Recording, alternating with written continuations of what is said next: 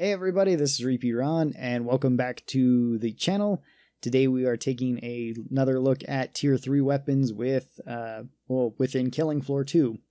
Last time I did how good the weapons are if you were to keep them and fully upgrade them.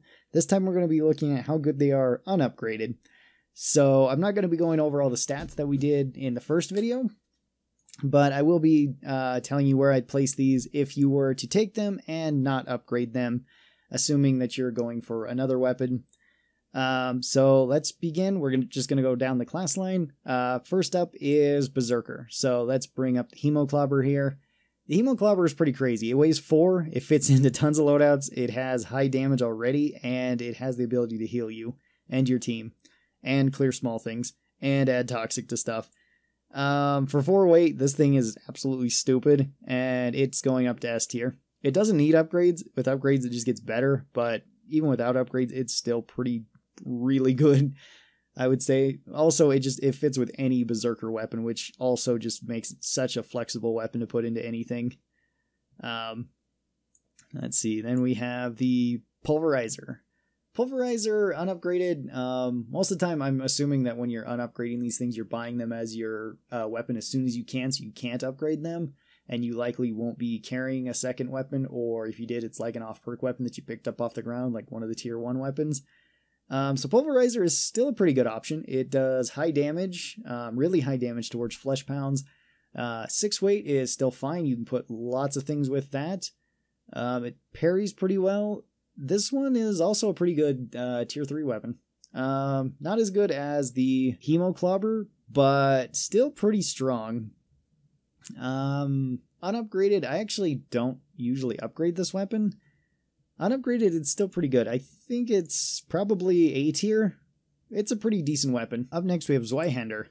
Zweihander is one of the weapons that actually is better unupgraded than upgraded because it weighs 7 and it does a really high amount of damage with its heavy attack. Its light attack also does pretty decent damage. This one's probably also going to go to S tier, unupgraded. It's actually a pretty good weapon to grab. It doesn't scale as well as some other weapons, so I wouldn't recommend throwing upgrades into it, but it's still really strong. Oh yeah, and then we have the Frostfang. The Frostfang is pretty ridiculous without upgrades, and even more ridiculous with upgrades. It's probably also going to go into S tier. Being able to freeze things, having a ranged weapon with Berserker, hitting stuff harder when it's frozen, being able to parry with your ranged weapon is all great, and it has 7 weight, so 7 weight is fine. You can put quite a few weapons with it, and you don't need to throw upgrades into it. It's still really good without upgrades. So yeah, I'm going to put that into S tier. So Berserker starts out the tier list quite strong. They did before with upgrades, but they seem to be even stronger without upgrades, in my opinion. So let's move on to Commando. And let's talk about the AK first. The AK is actually a weapon that really doesn't need upgrades. It hits a pretty good amount of damage without upgrades, doing 40 damage per shot, and it has a really high damage per second with its burst fire mode. This is another weapon that I think is better unupgraded because it's only 6 weight, so you can fit it into way more loadouts at 6 weight than you would with upgrades, and it's pretty solid. For Commando unupgraded, this is probably, it's either very high A tier or low S tier. I'm not really sure because, like, I don't throw upgrades into the AK and I'm never disappointed with it. When I throw upgrades into the AK, I'm kind of disappointed because it doesn't necessarily get any better. So I'd say it's probably either high A tier or low S tier. It's one of Commando's probably best weapons unupgraded. The MKB-42 does pretty high damage per shot. It scales, it weighs 7, which isn't the easiest to work around, but it's still not the hardest. This is a weapon that also benefits from not upgrading it, I would say, because it hits enough damage unupgraded. Upgrades are okay with it, but not really necessary. I think I put this one maybe into A tier as well, but lower than the AK for sure. The M16 is also another weapon that doesn't need upgrades. It already does pretty good damage, both with its regular fire and with its grenade launcher. It's a pretty consistent weapon overall. And again, it's at what, 6 weight? 6 weight is really good. 6 weight allows you to take quite a few weapons. It's just a really good gun by itself. I'm going to put it right next to the AK. I'm pretty sure both these are like top of A tier or low S tier. They're quite good. All right, up next we have support. So let's talk about the Frostfang. The Frostfang is still pretty strong. You can throw upgrades into it. You don't need to keep it low weight with support because you have so much weight. 7 is still fine if you want to take quite a few guns. And still the ability to freeze and the ability to parry and block is really nice. You don't need to upgrade this either. I think it'd be lower S tier for support than it is for Berserker, but still around S tier, I would say. Maybe low A tier, or maybe high A tier. Just depends. Let's see, they have the M4 shotgun. The M4 shotgun is pretty good too. It has pretty consistent damage. It gets more consistent with levels, but it doesn't need them. Weight isn't an issue with support, but picking it up early isn't a bad idea either. I think we're going to put the M4 probably into the middle of A tier. It's pretty good. I mean, it's pretty good overall, and then it just gets better with upgrades, so that's why I moved it high to A tier in the other list. So I don't think it really leaves A tier. It's still just good. Oh yes, and then the Medic Shotgun. The Medic Shotgun is probably Medic's best weapon unupgraded because you don't need to upgrade it. It does what it's supposed to do, which is pretty high-ish damage per second to crowds. It has the ability to heal, which is nice, and at 6 weight, it fits into so many areas. This one's probably S tier unupgraded. It's really good. You don't need to upgrade it. Very good weapon on support. Then we've got the Buckshots. The Buckshots unupgraded, you can get them fairly quick because you can buy one of them, and one Buckshot unupgraded is actually really good early on, and I would probably put it into like A tier. But the dual Buckshots unupgraded, they're at 4 weight, so they fit nicely. You could take them pretty much as like a sidearm just to kill trash stuff with, and unupgraded, they're pretty decent. I'd probably put them into B tier unupgraded. Not as good as like the other support weapons, but still pretty decent unupgraded. I wouldn't bother throwing upgrades into them. They're just not worth it. All right, Medic next. So let's talk about the Medic Shotgun again. Medic Shotgun is probably still S tier. You don't need to throw upgrades in the Medic Shotgun. It does enough damage by itself without upgrades. You can still heal with it. At a weight of 6, you're very flexible in what you can take. So it's still probably S tier. The other weapon we've got is the Heal Thrower. And this weighs 7, which is a little bit more awkward. It is cheaper than the other tier 3 weapons though. And for that alone, I think that helps it out quite a bit. Still being able to heal and poison enemies is great. Well, heal allies, poison enemies. That's still pretty good. I think it's better unupgraded than it is upgraded, really. I would put this one probably B tier as well. It's pretty decent if you don't want to throw upgrades into it. Maybe not as good as like the Buckshots in comparison, but still pretty decent. The Hemoclobber for Medic unupgraded is still pretty good. It weighs 4. You can block with it. It does good damage. It feels about the same upgraded or unupgraded, so I'd probably put it like into A tier for Medic. S tier for Berserker, A tier for Medic though. Then let's see, we have the M16 for Demo. The M16 for Demo is pretty good too. It has pretty consistent damage towards small things. Its grenade is okay. It weighs 6, which is great for Demo. That allows you much more flexibility, and it really doesn't need upgrades. So I think I'd probably still keep it into A tier. It's still pretty good for Demo. It's probably lower A tier for Demo than it is for Commando though. Still a pretty good weapon though. Alright, let's talk about the Kaboom Stick. The Kaboom Stick is crazy. It has really high damage. It only weighs 6, making it really flexible. Gives Demo increased mobility, which is crazy. This thing is like top of S tier. Like these two can really switch because they just do their jobs so well. So yeah, it's S tier. It's crazy. Seal Squeal, unupgraded, weighs 7. It still does really high damage. Usually more than enough damage to kill most things that you're going to use with it. It doesn't need to be upgraded. Its upgrades just kind of give it more damage, but unupgraded, it's still pretty good. Probably A tier as well. There's quite a few weapons that are tier 3 weapons that I'm actually putting rather high unupgraded, because I think a lot of them actually benefit from not being upgraded, or when they are upgraded, they just benefit even more. So the other demo weapon is Pulverizer. And unupgraded, you're probably, assuming you're going to buy this right away, you don't want to buy the Pulverizer right away with demo.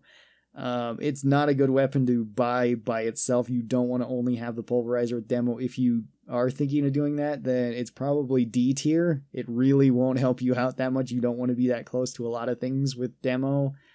If you're buying it later on with the 6 weight and just the idea that you're going to block with it, it's okay then. Then it's probably like B tier from. It's fine. Then moving on to Firebug's weapons. We've got the Flamethrower, and the Flamethrower upgraded is really, really good. At 7 weight, it does pretty high damage, really high damage per second. It's one of Firebug's best weapons, and I think unupgraded, it's probably S tier. You really don't need to throw upgrades into the Flamethrower. It's pretty crazy without upgrades. It doesn't scale really high with upgrades, and it's like at 7 weight, you're still able to fit quite a few things in your loadout, so pretty good. Next weapon is the Scorcher. This weighs 4. 4 is also really nice. 4 is actually a really nice weight to have. It's pretty good unupgraded. It does good damage. The floor fires can do tons of damage per second, especially if you're running ground fire, which you probably would be if you're going to take this weapon. And it's not a bad weapon. You can run out of ammo somewhat easily with it, though. I think I'm going to put this probably into A tier. It's still pretty good unupgraded. Then we have the MAC-10. The MAC-10 weighs 4 weight, which is great. That makes it very easy to use on a lot of loadouts. Very flexible. It does its job just fine with its without upgrades, where it's just made to kill small things. Does that very well. Large capacity magazine, especially with Firebug, because you're likely going to be running the high capacity fuel tanks. So 64 round magazine, that's great. I see no reason why this wouldn't also be into like high A tier. Very strong weapon unupgraded. And which was kind of funny because I put almost all the Firebug weapons when they're fully upgraded like into B tier, at least to tier 3, because they honestly don't really need the scaling. They're already good without upgrades, and then upgrades don't necessarily increase them. They might just increase their weight, and then that makes you so you have to limit your options. All right, and then we have the Incinerator Rifle. This is the exact same thing as the M16, just it shoots out fire grenades. It has the same rate of fire, the same damage per shot, same sight, same recoil pattern. Just does fire damage, so it does damage over time, and then its fire grenade does direct damage, fire damage, explosion damage, and then floor fire damage, dealing damage to everything around it. Still a very good weapon, even unupgraded, and it probably also belongs to be right up here into A tier. 6 weight, plenty of loadouts. It's good for killing trash. I don't think it's as good as like the MAC-10 is, so I'm going to put it lower than the MAC-10 just because the MAC-10 weighs less and does pretty much the same job, but this one also has the fire grenade, so it can do more damage. So I feel like they're both A tier, but the MAC-10's a little bit higher. Up next is Gunslinger. And Gunslinger only has 2 weapons here. So Deagles unupgraded are still really strong. Like 90 damage or almost 100 damage a shot is really high rate of fire. You don't necessarily need upgrades with the Deagles, but upgrades with the Deagles make them better. I still think that these are probably going to be S tier. They're lower S tier than they were fully upgraded. Fully upgraded, they're better, but even unupgraded, they're still really good. Then we got the Rhinos. Unupgraded Rhinos are actually probably better than upgraded Rhinos. Upgraded Rhinos just don't scale super great. And the base damage Rhinos are alright. The shrapnel damage does take some getting used to. They're still okay weapons, but they're not super special, so I'd probably put them like B tier. They're okay. Then we have, oh wait, I forgot a medic weapon entirely. I forgot 2 medic weapons. What the heck? I forgot 2 of these. Let's see, unupgraded Hemogoblin. You still get all the benefits of the unupgraded Hemogoblin. It still has pretty good healing darts. It doesn't weigh too much then, so it's more flexible, and you still get the debuff effects. So, like, upgraded, I still think this is probably, like, A tier. Maybe lower A tier. Higher A tier when upgraded. And then the Mind Reconstructor unupgraded is actually probably better unupgraded than it is upgraded. Because it just makes it more flexible, and you're likely going to be using this for its poison and for its heals. For allies to run through or enemies to run through and deal damage for them. So you're not really going to care about the increase in damage all that much with this gun. So it's probably still like B tier. It's an okay weapon. This whole tier 3 weapons unupgraded are actually, a lot of them are just really good unupgraded. I didn't think that I'd put so many in like S, A, and B tier. I haven't put any in C and D tier yet, because I don't think any of them actually belong there so far. Sharpshooter weapons. We've got the unupgraded M14. The M14 unupgraded is okay. It's got like 80 damage. It fires at an okay rate of fire. It's all around just kind of okay. It still has kind of a nice weight unupgraded. So I guess B tier? It's honestly better with upgrades than it is unupgraded, which is why I'd put it higher, at least with upgrades. Unupgraded, though, it's still a pretty good option if you just get to tier 3 weapons. You probably won't be disappointed with it. And then the Mosin. Mosin unupgraded is actually really good. It has pretty high damage with a reasonable weight then. It does allow you to have certain other weapons. It still has the ability to parry, and it has the ability to stab things, which is still really good. I'd probably put this one also into higher A tier. The MAC-10 408 is still alright. I would put it lower for support or for SWAT than I would for Firebug though. Upgraded, I think it's actually better than upgrading it for SWAT, or for Firebug, sorry. It's better for SWAT to upgrade it than it is for Firebug to upgrade it, I should say. So for SWAT unupgraded, it's probably like B tier. It's still an okay weapon. There's nothing really wrong with it, but it gets better once you upgrade it. So it'd probably be A tier with upgrades, B tier without upgrades. That is the only submachine gun that's also tier 3. So the nail gun, unupgraded, the nail gun is okay. It's not as good as when it's fully upgraded, because then it just has more damage. So I'd probably put it also into A tier. It's fine, but it's still a pretty good weapon, but maybe not as good as others. The M45, the UMP is actually really good without upgrades. It's probably one of SWAT's best weapons without upgrades, because its upgrades don't scale all that high, and it already has pretty high base damage. So I'd probably also put this one, I guess, probably also into A tier. There's a lot of weapons going to A tier. Maybe I'd put this one actually, nah, I wouldn't put it to S tier, but it'd probably be like mid A tier. It's still just a good gun even without upgrades. P90 I'm probably also going to put into A tier. Like, big magazine is nice. It has okay damage. It doesn't particularly scale that well, and it has lightweight at only 5. It actually fits into more loadouts unupgraded than it does upgraded for, like, more practical uses.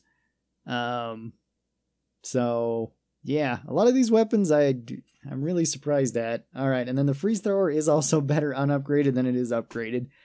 It's kind of a strange pattern that a lot of tier 3 weapons are like this. So this one's probably also just going to go into B tier. It's good, but it's not as good as, like, it's very good if you get into a game and you have enough money to buy it and you want to support the team. It's pretty good then.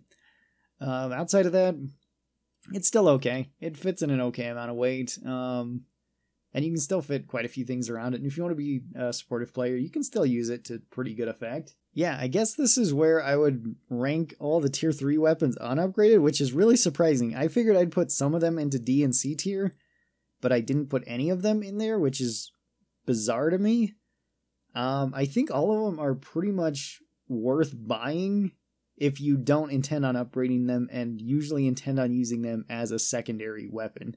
That's why most of these scored so high. Let's just take some of these examples. So like the Hemoclobber just fits in such a easy amount of weight to use, and it's so good as soon as you're available to tier 3 weapons that it's pretty much S tier. The AK is similar to that, where the AK is really good for tier 3 weapons, and unupgraded it's actually arguably better than upgraded, because upgrading really has diminishing returns. So it's sitting at 6 weight with its good damage and really high damage per second actually makes a lot of sense for it to stay in A tier. A lot of these weapons are like that though, where it's like the MAC-10 is an excellent sidearm for both SWAT and for Firebug unupgraded. It's not going to be your main weapon with either of them, but it makes for a pretty good sidearm with them. It's also similar to like the buckshots, which got a pretty low rating. They got the lowest rating out of the tier 3 weapons in terms of their usefulness for support. But as a sidearm for 4 weight, that's still pretty usable. So this is very interesting. Most of these are like the best sidearms or best weapons to not upgrade if you want to upgrade other weapons, because almost all of them fit quite well with that. So I guess I'm going to keep them like this. This is going to be very interesting. Tell me what you guys think about a lot of the tier 3 weapons unupgraded for classes. I mean, unupgraded for classes, assuming you're going to buy them right away, I guess Pulverizer just wins the worst award for demo, because you don't want to be only running demo with only a... You don't want to be running demo with only a Pulverizer. But aside from that, like, none of these weapons are bad if it's just like, you just barely got to tier 3 weapons and you bought them. With the other classes, like if you got to tier 3 medic, bought a medic shotgun. Perfectly fine, perfectly normal. If you got to tier 3 weapons and bought rhinos instead of deagles, still an okay option. If you bought, the M16... or any of the assault rifles that are tier 3, better options than like the tier 2 assault rifles. So very interesting. I'm going to be doing tier 4 and tier 5 weapons. I'm not going to be splitting up into 2 parts like these other videos have been though. I think that's more important for the tier 2 and tier 3 weapons, because they fit more. If you're going to go for tier 4 or tier 5 weapons, you're probably going to keep them. I mean, tier 5 you can't upgrade anyway. So it's just going to be comparing them as to how good I think they actually are and what kind of loadouts you would probably be using with them. So yeah, be on the lookout for those videos in the future. Hope you guys enjoyed this video, and I will talk to all of you guys next time. Till then, stay cool and bye.